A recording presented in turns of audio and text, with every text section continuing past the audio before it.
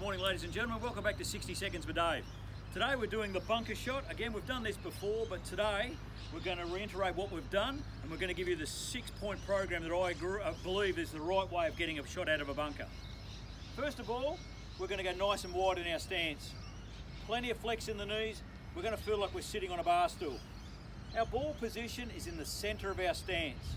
So when we're hitting down, we're going to be more of a chopping action. We're going to use a lot more wrist action. And as you watch the path of my swing, you'll see my hands are working across to my left knee. I'm looking at approximately 2 centimeters behind the ball because this is where I want the club to enter. Nice and soft.